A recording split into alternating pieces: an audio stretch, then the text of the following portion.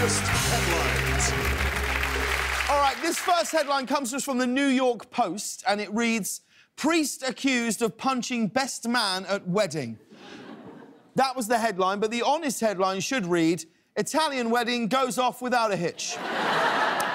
Another one from the New York Post. This headline was in the paper, and it reads, "Horn dogs are desperate to be arrested by this sexy cop." That was the headline, but the honest headline should read, "The police," literally.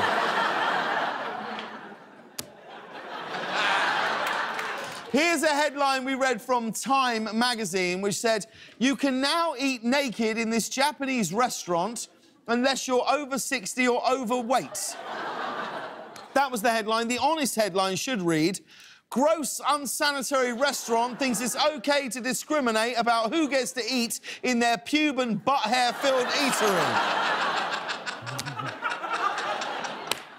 I said they were honest headlines. They are. This next one comes to us from the Huffington Post, and it reads, "30 years later, we bet you still can't tell the Olsen twins apart." That was the headline. The honest headline should say, "Twins look the same is a story. News is doomed."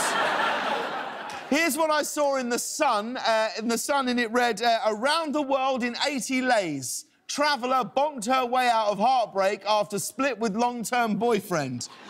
That was the headline. It should have read, "Journalists now using the word bonked. News is back."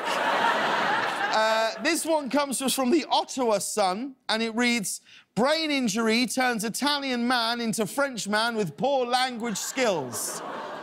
But the honest headline should have said, "Adam Sandler has found his next movie."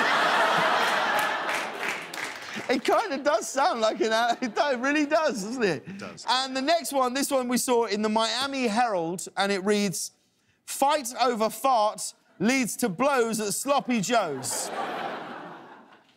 Actually, that headline's pretty honest. It's perfect.